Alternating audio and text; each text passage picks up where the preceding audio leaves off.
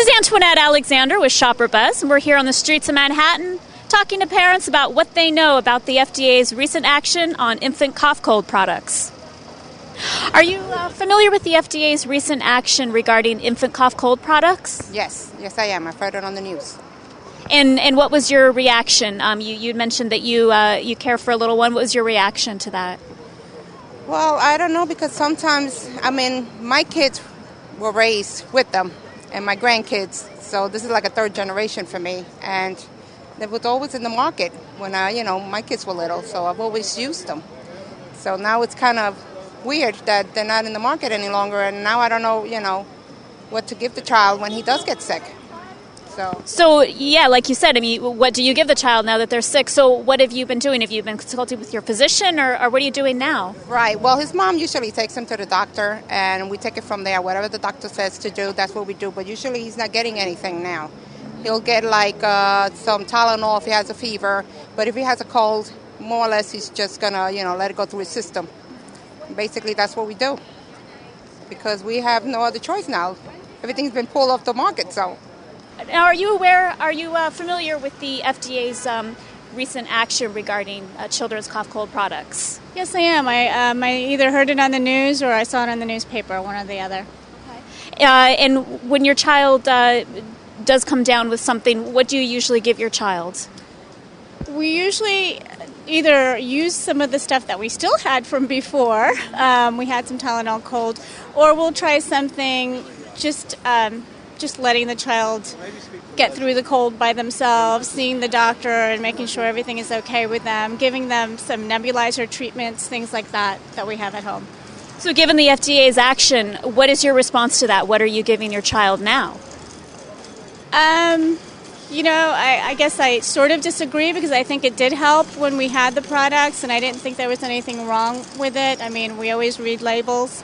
So, and now we just try to deal with what we have. So it makes it a little bit more difficult, I think.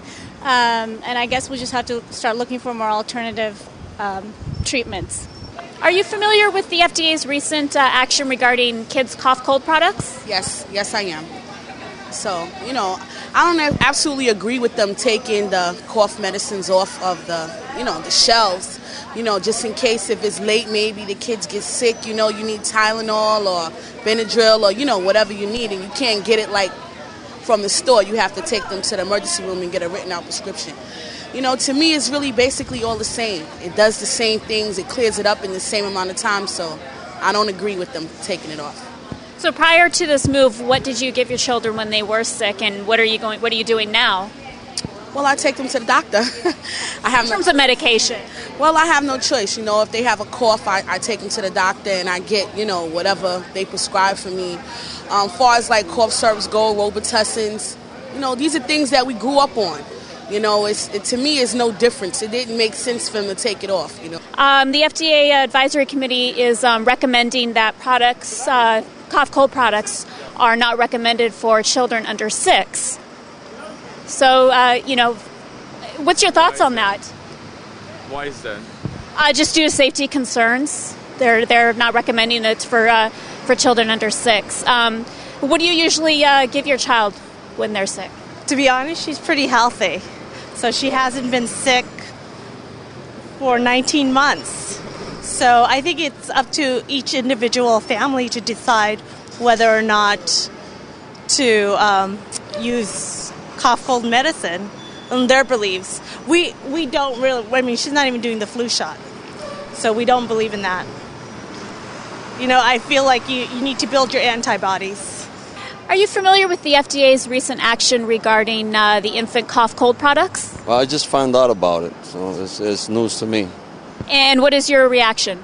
Well, having my wife pregnant, and we're going to be having an infant soon, and we have 2 infant children, 6-year-olds, 2 6-year-olds, so it's interesting to know about these products.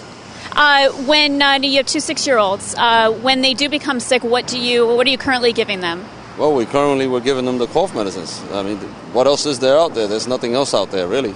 You give them either the pills or the cough medicine when they have a cough, sneezing, for different types of symptoms. You have the syrups that you give them, the cough syrups.